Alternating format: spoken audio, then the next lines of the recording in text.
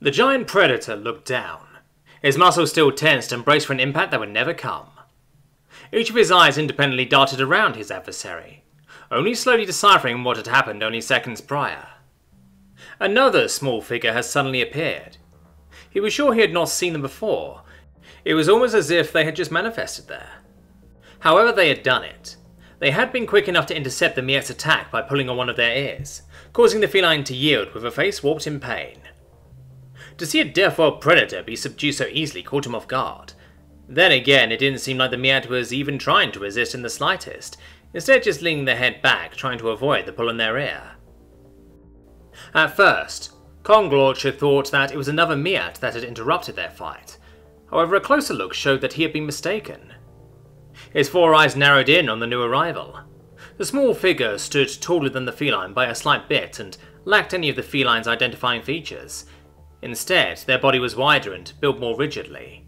They stood upright on two legs, just like the Miet did. However, a slight, constant sway immediately identified them as something else without mistake. Konglorch didn't know what a dancer was doing here, or why he had interfered with his fight. However, his presence was, indeed, a very pleasant surprise. "What is your problem?" the Miet said very agitatedly, once the newcomer had finally let go of them, rubbing their rear to alleviate the pain.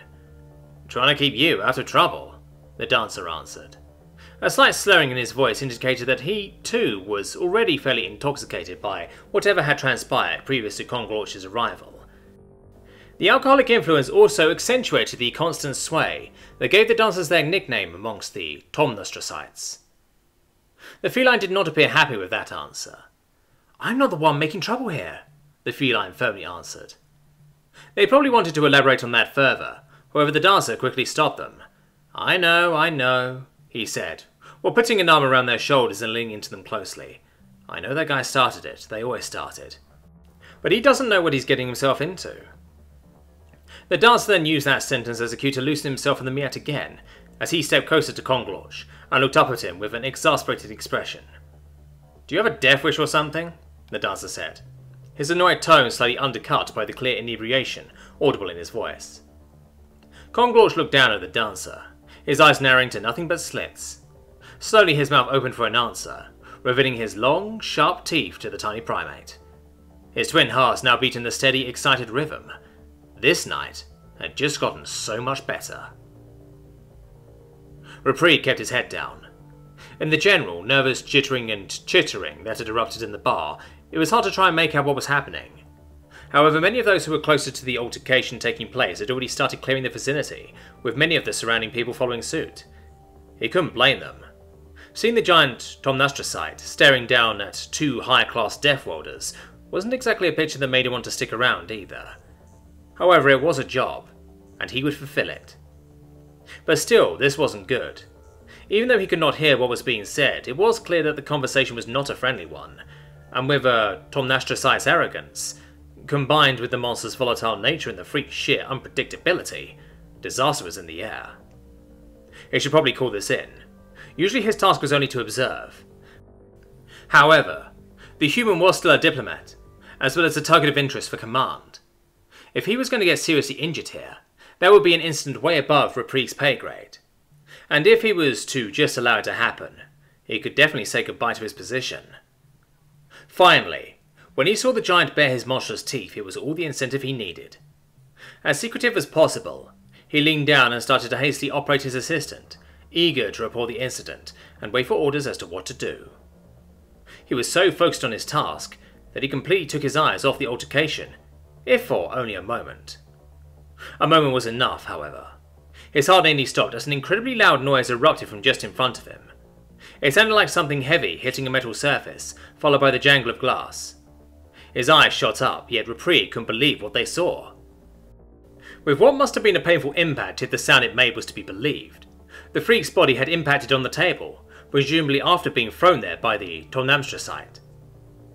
Mrfaye could feel every heartbeat reverberate through his entire body as he looked at the human, who seemed to lay motionless for a second. When Mrfaye had already begun to think of the worst, the freak finally stirred. He pushed himself off the metal surface of the table and started to rub the shoulder he had landed on. Otherwise, it seemed like the impact it had sounded a lot scarier than it actually was. Seemingly a bit dazed by what had just happened, or maybe just by the copious amounts of alcohol he had already consumed, the human looked around trying to orient himself, before his eyes finally landed on Mrfaye. They made eye contact for a second, and Mrfaye basically froze up as the freak seemed to ponder something. "Oh, hi," the primate finally said, getting up on his feet and starting to stretch a bit, apparently not bothered at all about having been thrown across the room by the galactic community's largest predator. "Didn't see you there. How's it going?" Something about the shit indifference he showed was a lot more unnerving than aggression would have been. Are you alright?" Mrfaye managed to bring out, while staring at the freak with wide eyes. He really wanted to sink under the table and try to get out of sight, however he could not. The human closed his eyes and twisted his neck, causing it to produce a sickening crackling sound that simply could not be healthy. "Yeah, I'm fine," he answered, finally dusting himself off and returning his focus back on his giant adversary, who was slowly walking over towards the table they were standing on. "Now, if you'll excuse me, there's something I need to take care of." He turned completely towards the Pwntatochip, who had come to hold some paces away from the table. The human stared the giant down and crossed his arms. Then, without breaking eye contact, he lifted his right foot, before bringing it back down onto the tabletop with great force, causing a sound similar to that of his body hitting the table. He repeated the motion multiple times, rhythmically stomping down on the table, filling the room with the drumming sound. Shortly after he had started, the giant joined in, also pounding the floor with the flat of the mauler of one of his massive frontal legs, while keeping his arms raised in a battle-ready stance. The patrons of the bar didn't need any more hints than that, and the bar was hastily evacuated by most, although a few bold spectators remained, anchored to the spectacle by their own curiosity. The fact that it was the human who started the beat to the drums confused Mrfaye, however he didn't really get time to think about it, as the stomping slowly but surely died down. By now the adversaries had gained some space, with nobody wanting to stand in their way anymore. The only people that had been either bold or dumb enough to even stay close anymore were Mrfaye himself and the human's posse. The monster especially seemed eager to stay close to the altercation, although she had taken the back seat since the freak had taken over for her. She eyed the exchange between the predators curiously, while sitting on the nearest table, with some strange object the freak had given to her earlier resting on her lap.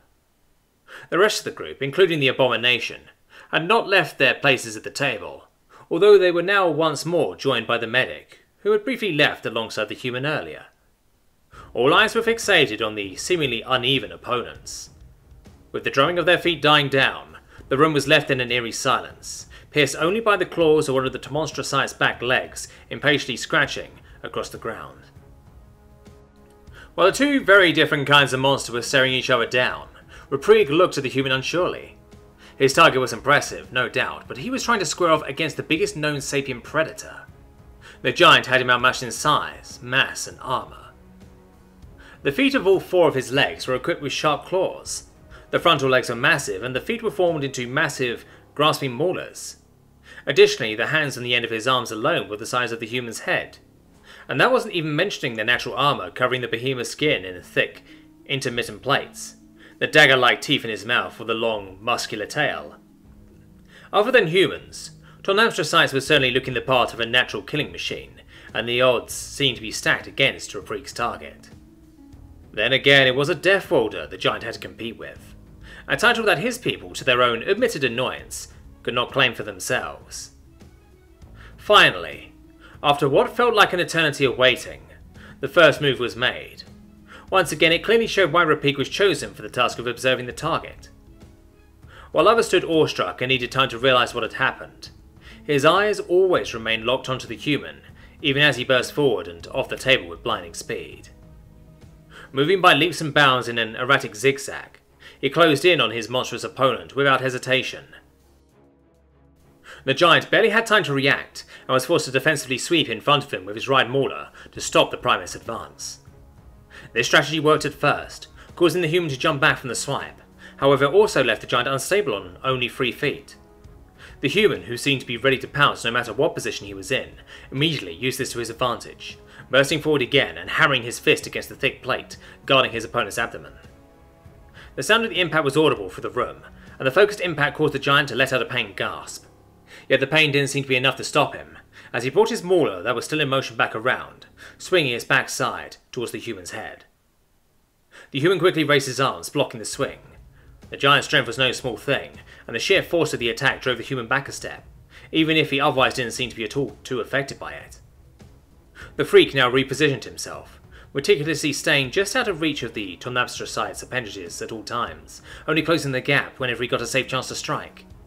The technique of avoiding being hit instead of trying to hit that Mrfaye already knew of him seemed to be in full swing. The giant knew he could not move in for an attack, as the human's mobility outclassed his by a landslide. The dancer truly lived up to his name, dodging each attack conor threw his way with swift, brief motions, often only avoiding being hit by a hair's width. However, while he seemed to only barely avoid the attacks on the surface, it was clear that he never even got close to getting hit in reality. He didn't need to avoid the attacks by much, he just needed to not get hit, and the precise movements allowed him to stay close enough to attack himself, even right after dodging. The dancer's tiny fists were like jackhammers, concentrating a great deal of force on a small area, and conor could feel the hits even through his plates, as the impacts reverberated through his body.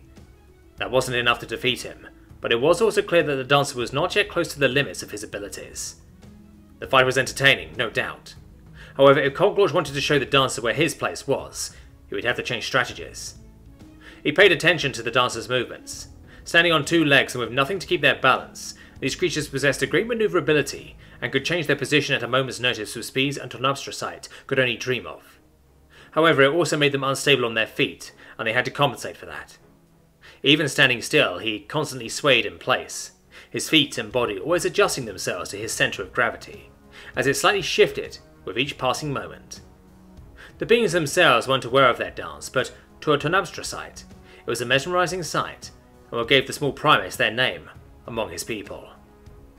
And sometimes this dance gave away a dancer's intention, even before they were quite aware of it themselves. The next time the dancer unknowingly leaned towards him, conor flamed another swipe, and just as he had expected, the dancer reacted immediately, slightly shifting his weight around, effortlessly twirling around the pretend strike. Maybe it was inexperience, or maybe it was his clouded judgment, but he had become predictable. The same way he had done multiple times before, the dancer closed in for an attack as soon as conor left himself open. However, this time he was ready for it. Since he couldn't react to his speed, he had to predict the moment the tiny competitor burst forward, blindly bringing his arms down and grasping. And he succeeded. He managed to grab onto his opponent, lifting him off his feet and restricting his arms between his own. Holding him in what could have been mistaken for a tight embrace, he pressed the fleshy being against the hard plate, protecting his own thorax, slowly increasing the pressure. The dancer struggled. He managed to bring his hands between the plate and his own chest, and conor could feel him trying to push out of his hold, but his tiny arms were strong enough to break out of a tonabstrocyte's grasp. The dancer's legs, his biggest advantage, uselessly dangled around in mid-air as he held him up. "Nasty move," the dancer commented through strained breaths. He didn't sound pained yet, so it seemed he could handle the pressure so far. However, it remained to be seen how long that would be the case. "A good fight. You certainly alleviated my boredom," conor said, bringing his head close to the dancer's ear. If he had been prey, a quick bite to the head would have ended the hunt at this time. "Now submit. You have proven to be a strong competitor. There is no shame in accepting one's place." The dancer let out a loud, gibbering sound, more than confirming his primate ancestry. "I have a worse history behind me telling me that's not true," he said with strained amusement in his voice. A regrettable stance. However, the fight could not end as long as one of them didn't submit. conor increased the pressure. It got to the point where even his own arms and chest started to hurt as he pressed down on the tiny creature. The strong pull of his homeworld had certainly hardened the dancer, but he could not resist forever. And finally, slowly, his legs stopped kicking the air as their muscles relaxed. Mrfaye's finger was frozen just above the screen of his assistant. He should have called all this in a while ago already, but he had stupidly let himself get distracted. And now he hesitated once again. The human's movements had lessened and lessened in the giant's grasp. It appeared that it had been decided. And the human, for all his amazing abilities, still was not able to compete with something that had evolved to do little but fighting. In the end, he was still a primate, it seemed. A new sound ripped Mrfaye from his thoughts. It was an impact. Something had once again collided with the tonabstrocyte's plates. Looking up, it was hard to believe his eyes once again. The human, who had apparently found a new purpose in moving, had brought his legs up. They no longer uselessly padded through the air. Instead, his feet found perched on the divide between the thoracal and the abdominal plate of the being. And with the giant holding him upright, he could use the entire strength forged into his legs by evolution on a world with enormous gravity to push them into his adversary. Simultaneously, his arms also began pushing again, his hands pressed flat on his foe's thoracal plate. And just as his opponent had done before him, the freak started to put on the pressure. Mrfaye could see the dense muscle strain under his skin, yet he doubted that a human would be stronger than the giant, no matter how he struggled. Wondering what their reaction was, he risked a quick glance over at the human's coterie. Most of them seemed just as shocked as he expected, seeing their alleged friend crushed like that. Of course, there was no emotion on the abomination's grotesque visage, as it emotionlessly looked at his comrade in peril. However, one of them fell out of line. The monster looked at the display with an expression of excitement on her face. It was strange.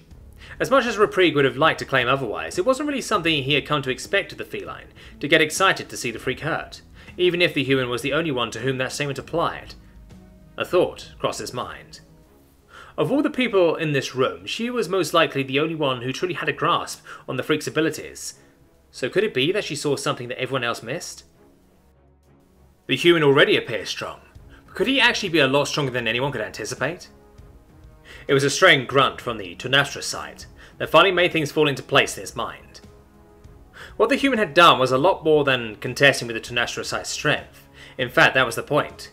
He had not just made a move, he had changed the game. He couldn't match his opponent's strength, but he also didn't have to. This wasn't a contest of strength anymore. By pushing it against the giant's grasp and combining the pressure they both exerted, it had instead turned into a test of endurance. With both of them pushing against each other, it wasn't about who could push harder anymore. It was about who could withstand more pressure.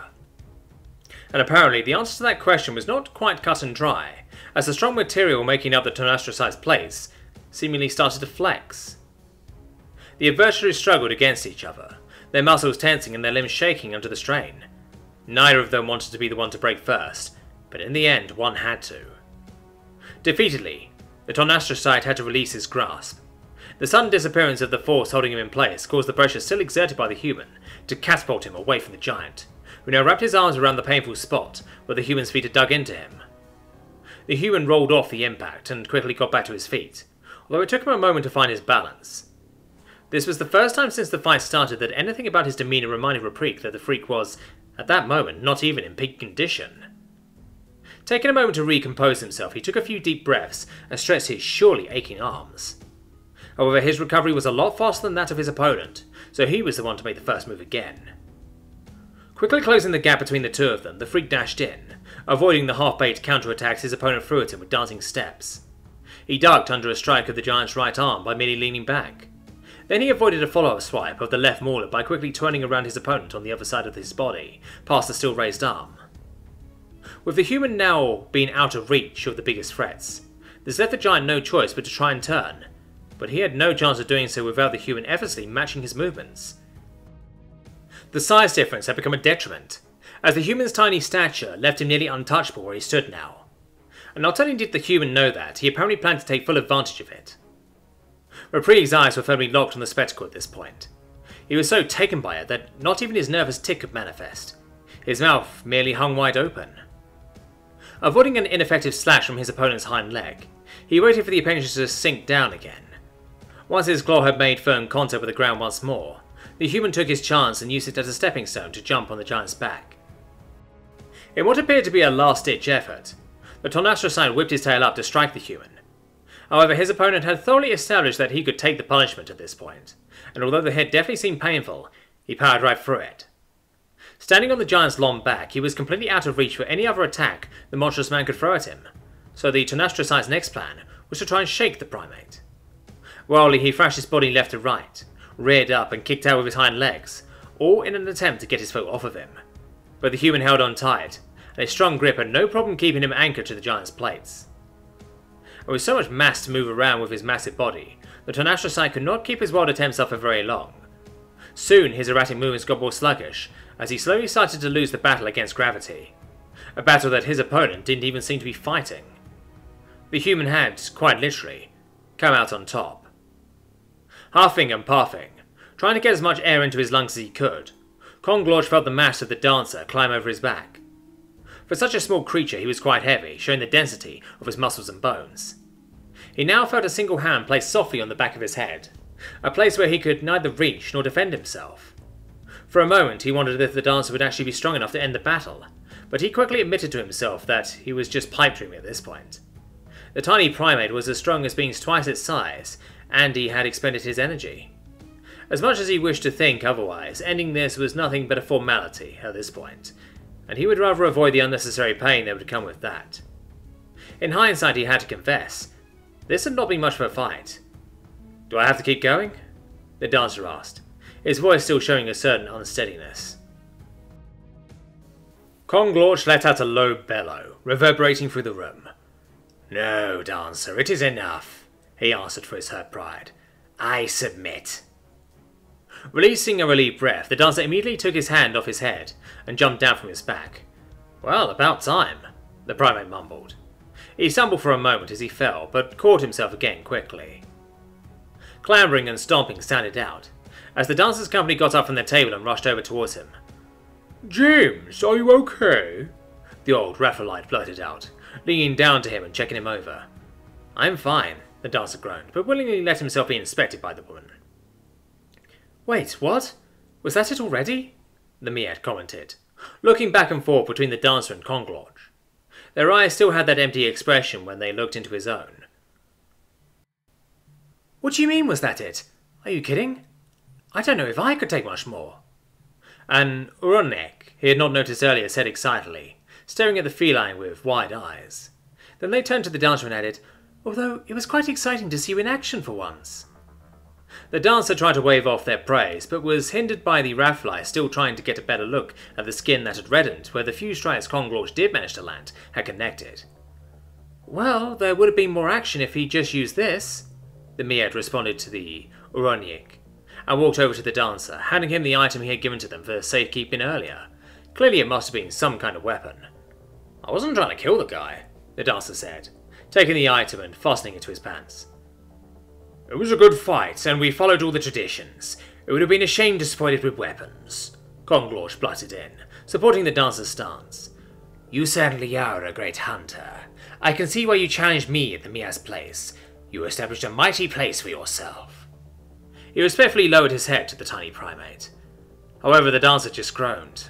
"I don't care one bit about your weird honor fights, Lizzator. I just didn't want to deal with the stress of either of you getting yourselves hurt," he said annoyedly, while staring up at Conglorch. "Seriously, don't challenge a fucking Miat to a fight. They don't swing that way and they will go for blood. You should know something like that." The dancer had taken on a scolding tone, strictly looking up into Conglorch's 4 eyes. Next to him, the Miat had a look on their face that left no doubts in the validity of the dancer's concern. "You're lucky that I knew about your weird traditions, or things could have gotten ugly," the primate added. "Speaking of which, how did you know about those?" A new voice injected itself into the conversation. It sounded weird, unnatural and mechanical, like out of a bad speaker. Looking up with 2 of his eyes, Conglorch could see the remainders of the group. The Undyler and the strange black being also joined them. They had apparently taken a bit longer than the rest to get from the table to their current position. "Gotta learn stuff like that if you're going to be considered a human ambassador, even if it is in title alone," the dancer explained, and finally managed to loosen himself from the concerned inspection of the Raphaelite. "Lizardors will challenge humans at any chance they get, so you gotta know how to handle that," they told me. "They're the only off-worlders we really interact with, after all." "Our place compared to the dancers has not yet been established." Conglorch once again supported the dancer's words. "It will take many fights to establish one, so many fights we will have." The dancer shook his head. "How come the one species your people have relations with are Tenapstrocytes of all people?" Uranique inquired with a distrustful look at Conglorch. The dancer shrugged. "Just kinda happened," he answered. "They were the first off-worlders we made contact with. Gave us quite the fright back then, scary as they looked. There are some recordings of it, and you should see the faces of—" The dancer didn't get to finish his sentence, as the door suddenly opened again, and the room quickly filled with new arrivals. A security team had arrived at the perimeter, armed to their teeth. Certainly a bit late to the party. "Alright, you freaks, nobody move," one of them blurted out, as the squad levelled their weapons at them. This was going to be trouble. The security had arrived way too late to stop the fight, and now they were threatening to spur on another round of aggression. Luckily, at least the target and console seemed to cooperate, raising their arms and indicating compliance. It took the Tonastra a bit longer, as he defiantly stared at the security for a moment, but in the end he also complied. "Calm down, this is a misunderstanding, really," the freak suddenly said loudly, and the inebriation that had been in his voice just moments earlier had seemingly vanished. "I'm sure we can clear all of this up." "Shut it! I don't want to hear a word out of you," one of the more eager members of the squad answered, threateningly thrusting his weapon in the human's direction, who seemed to be not at all impressed by the display. Smirking, the monster sank her head down and let out a single amused breath as she smugly stated, "I don't think you should be talking to the ambassador like that." Mrfaye wasn't quite sure how drunk the target actually was by now. However, apparently the alcohol didn't prevent him from immediately catching on to what she was doing and playing along. "Well, it's going to be a fine mess clearing this up," he stated resignedly, still completely ignoring the weapons trained at him. "Luckily I already have an appointment with the matriarch booked. I'm sure she'll understand my situation." If there was one thing Mrfaye had to give to the freak, it was that his ability to completely lie while also telling the absolute truth was indeed impressive. Everything he said was factual, and yet it still was a complete fabrication. But a fabrication convincing enough to plant seeds of doubt inside of the guards. "Wait, Ambassador?" one of them asked him directly, while some of his team members suddenly whispered to each other. Even his previous adversary now looked at him with a clear sense of surprise. "In the flesh," the freak answered, apparently still just rolling with it. "James Orwin, diplomat for humanity, Earth and her people. It is nice to meet you, although it is regrettable that our respective occupations have brought us into such a disagreeable situation." Some of the guards exchanged very unsure glances with each other, and they were not the only one. Apparently not everyone in the freak's coterie was quite as skilled in lying on the fly, and so most of them looked just as confused as the guards were. It took some very sharp looks from the monster to keep them from blurting out with questions of their own. Finally, the bold one of the guards broke out of the general stupor and asked, "You say your occupation brought you in this situation, Ambassador? How so?" He clearly still wasn't completely buying their story, although considering the circumstances it was impressive that the primate had gotten them to listen to him at all. "Well, you see, friend," the human started, sophisticatedly, and either he had now sobered up completely or he was very good at playing sober. "While I may not be directly assigned for human Tonastra relations, I as a diplomat am also not allowed to sully them. They are our closest allies after all. So when I was confronted with the challenge of a Tonastra site, I regretfully could not deny it. Not even in my free time, and not even in such unfortunate circumstances. It would simply be too big of a breach of trust between our people. But like I said, the matriarch will surely be understanding of my circumstances when I talk to her later." He was really laying into his performance. Each inflection of his voice perfectly mimicked someone deeply bothered by his actions, but also certain that there were no others he could have taken. The guard, who had by now apparently established himself as the de facto leader of the squad, looked back and forth between the two very unequal opponents. The Tonastra-sized battle-hungry nature surely was a no secret to a guard of the GCS. They most likely had their handful with the giant predators more than once, and surely the humans too were no strange sight to him by now. Yet he still seemed hesitant. Mrfaye let out a deep sigh and got up from his position, closing in on the guards. "He is telling the truth," he loudly proclaimed, causing the guards, who he knew had not yet noticed him, to quickly whirl around and focus on him. "I can personally vouch for the ambassador." He couldn't quite believe what he was doing. In fact, doing it felt so wrong that he would most likely have trouble finding any rest for months to come. However, it was the most sensible course of action. Not only was what the freak said technically true, it would also have been very detrimental to his task should the human be put under arrest after such an incident. Mrfaye knew fully well his superiors would be highly interested in what he had witnessed today, in the true capabilities of these Deathworld primates observed out close. He knew Hyphates certainly would be. And while reporting about today's happenings, he would much rather not also have to relay that his target was currently in confinement, awaiting a verdict on what would surely have become a massive diplomatic incident. That most likely would not be healthy to his career. "And who are you?" The wannabe leader of the team addressed him and annoyingly also raised his weapon towards him. What a pest. He would have to get his name later to get him written up. "Warrant Officer Mrfaye of the Galactic Communal Military," he introduced himself, merely producing his identification on his personal assistant, which quite quickly shut the guard up. Like I said, I can vouch for the ambassador, and since he is a busy man and indeed has a meeting with the Leader Suprema herself, I think it would be better if he was not further bothered for trying to avoid a diplomatic incident between his people and their closest allies. Don't you agree? The guards looked between each other. Mrfaye also noted that the freak was giving him a quite confused expression. That much was to be expected. However, there was something more in his eyes that he didn't quite manage to hide. Utter distrust. After that, it still took some more convincing. However, Mrfaye eventually managed to get the guards to agree to let the target off with a warning, after they had taken the entire group's information. His adversary, however, wasn't quite as lucky, despite the freak staunchly advocating for him. "Spare your breath, dancer," the giant finally said, bringing the humans round to a halt. "I never expected any different outcome when I came here tonight. I will be fine." The human stared up at him unbelievingly. Then his expression changed to a strange laugh. "You are a strange creature," he answered with a shake of his head. Then the giant was taken away. The not-quite leader of the squad took one last harsh look at the freak, being the last to turn and leave the bar, the door loudly closing behind him. "Well, that was an experience," the freak commented once he was sure that everyone was out of sight. "Thanks for your help there. Mrfaye, was it?" The freak looked at him with bared teeth, showing off his grotesque sense of sociality. "It was nothing, really," Mrfaye replied, quite eager to get out of the situation now. It was bad enough that he had to basically reveal himself to his target, even if not directly. He really couldn't stay around to small talk now. It wasn't helping his nerves that the freak, the monster and the abomination were all present and accounted for, as well as currently staring at him. "If you'll excuse me now, I will be taking my leave. This has been quite enough excitement for me," he quickly said, and turned away from the group and also towards the door. "I wish you good luck for your meeting with the matriarch. From what I have heard, you are going to need it.